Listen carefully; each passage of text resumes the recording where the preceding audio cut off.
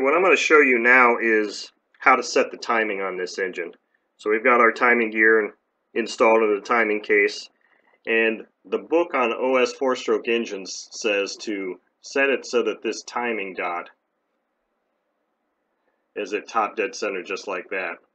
Well, I've done this several times, I found from experience that doesn't necessarily put those push rods at the lowest most point, which would be the proper compression stroke, because if I push in on that, you'll see how that just rotated a little bit. That was how much travel or movement that tappet had on that push rod, and same thing with this one. However, if I actually just rotate this 180 degrees, put this one screw hole on top and this on the bottom, now when I push it on these things, there's no movement at all. So that's actually the lowest point for that, and it just so happens that that point kind of coincides with a nearly vertical position of that screw, the slot in that screw. And the reason that's important I'll get to in a second. When I go to mate these two things together, this drive disc also has to be just like this, with that notch facing up at top dead center. So with that notch facing up top dead center, I'm going to put my finger on that and hold it in place just like that.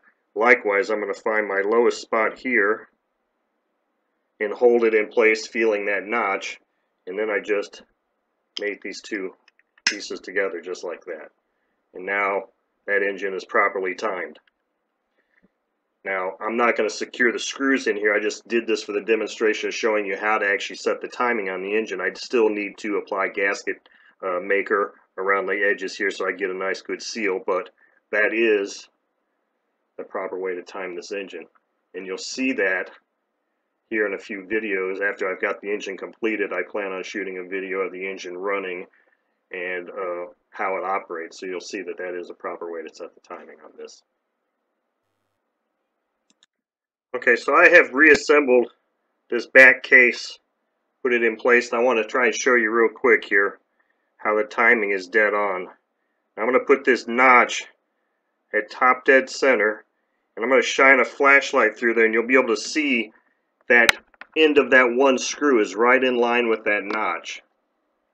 See how that screw inside there is in line with that notch? That tells me that that is timed perfectly.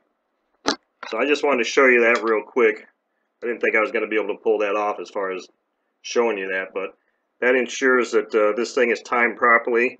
And now I can install the piston, do some final lubrication inside here, and then we can put the front housing on.